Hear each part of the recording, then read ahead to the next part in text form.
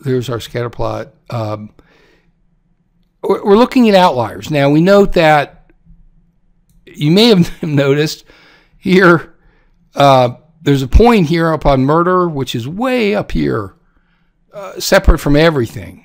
And so that immediately raises a flag, and you might not be able to see it, but there's one here as well, way out there, and here's one. So we're going to go after that murder point, and we're going to subset the data and pull out the murder rates that are higher than 15.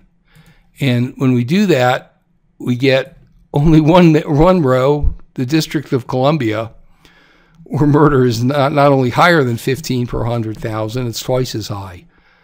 And so DC obviously is an outlier in terms of murder rates, very high per capita murder rates. Is it high in terms of the rates for the other crimes as well? Well, an easy way to answer this question is to plot the data, but then use a special point for DC so we can readily pick out where DC is in all of these scatter plots, which are difficult to tease apart because there's so many points. There are 50 points.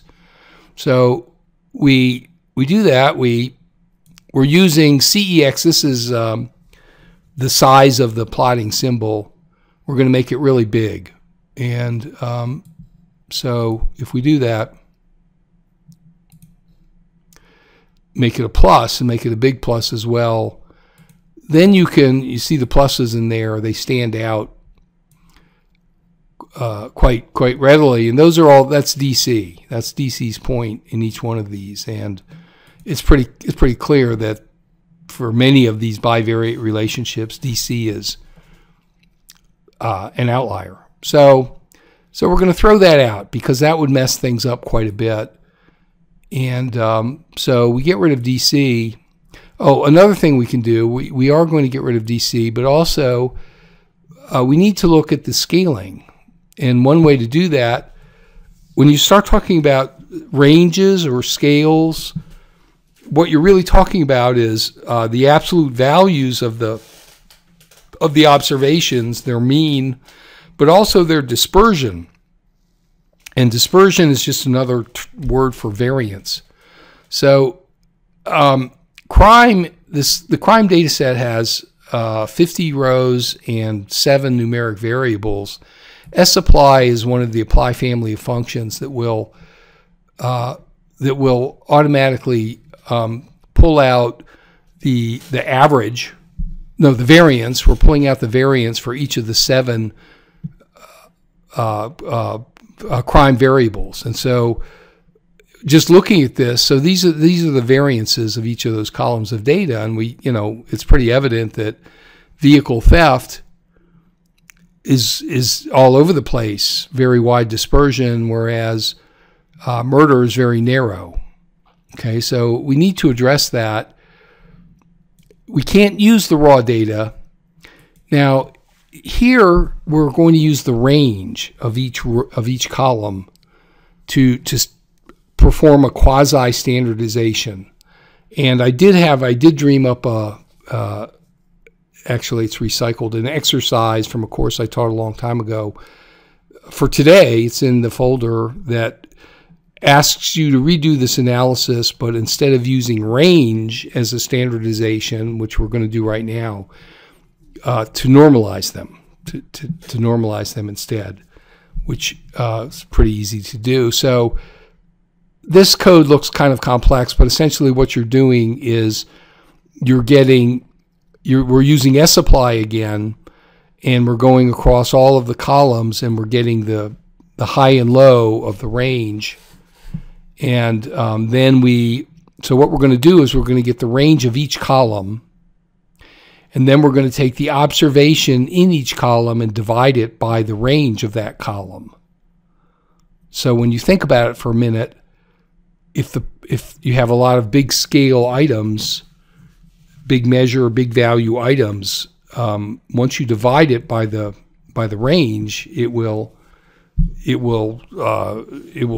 reduce it. It'll tend to equilibrate or to equalize the ranges for all of the columns, or at least that's what we're hoping. So if we do that by range, and then we go through this looking at the variance of each one again, now we can see the variances are all pretty much the same. So by dividing by the range each point, that is, by dividing each point in a column by the range of that column, is almost achieve the exact same thing as you would get if you just standardize them. Okay, so now we can go with clustering, and we don't know how many groups to have. So we're going to use some fancy footwork here, coding work, where we take this first statement. Note up here that we made a duplicate of the data set. You may or may not have noticed that. When we sweeped it by range, we named it crime S, and I can tell you firsthand, it's a good idea to take your data set and make a copy of it and then start fooling around with the copy, because more times than not, you'll goof it up and you'll forget how you got there, and then you'll have to go back and get the original data set and start all over. So we're working on a copy that has already been standardized. And so n row just counts the number of rows, so we put that in n. Okay, then we are going to create a vector to hold the within groups sums of squares for a 1 group, a 2 group, a 3 group, a 4 group, 5 and 6 group solution. Rep is replicate. And so what it'll do is we'll create a vector. The output of replicate is a vector with 6 zeros. And this vector will hold our results. It's always a good idea if you're programming or creating even simple functions in R that are going to process data and continually add results to a data structure. Figure out the size of that data structure beforehand, whether it's a vector, a matrix, a data frame, or a list, whatever it's going to be. Create a dummy structure that's empty and then fill it up.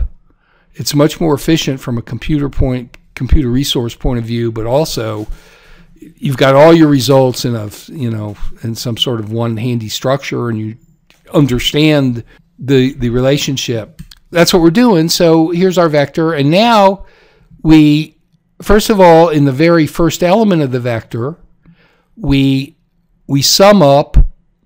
What are we trying to do? We're trying to get the within group sums of squares. So we sum up the variance for each of the 7 categories. That's what sapply does. So this will return, I believe, the variances of each of them, right? And so then we sum that, and we have to multiply it to get the within group sums of squares. You have to multiply it by the degrees of freedom, which would be n minus 1. So we do that. And now if we look at WSS, we note that the first element has been filled up. This is a one-group solution, which, is not a solution at all. You're going to have at least 2 groups, so we're safe to do that. But it gives us a basis to plot as well. So now we go through the rest of it, to a 2-group solution to a 6-group solution, and we just perform a very similar computation, but note that we are specifically now using the centers, and we're using a k-means function that the output of the k-means function will be, it automatically computes the within group sums of squares. So this is from the k-means package itself. So we do that, and we can take a look at the cascading, if you will, within group sums of squares.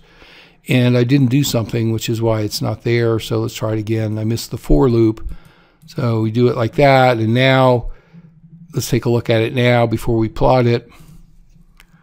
And you can see with each successive addition of another group to the solution,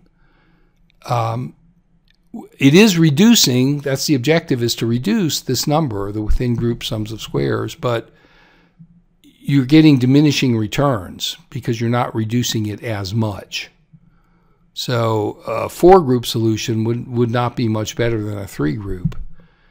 And so anyway, we can plot it. Let's do that. So here we plot, and we saw this in the slide a second ago. So there's our, and this is typical with cluster analysis. You know, you can't just push a button and walk, and the answer comes to you.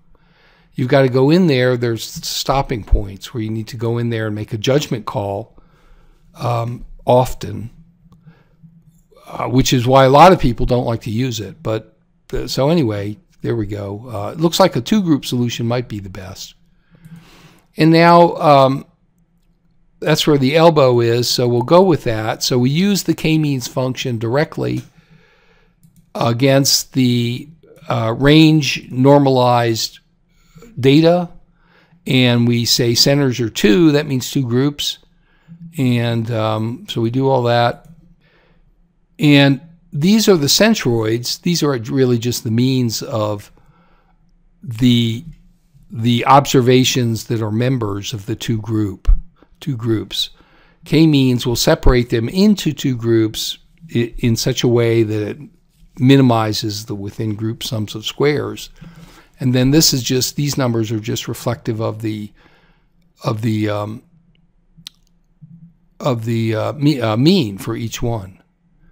And you can see there are differences, quite dramatic differences between 1s and 2s, which is what you want.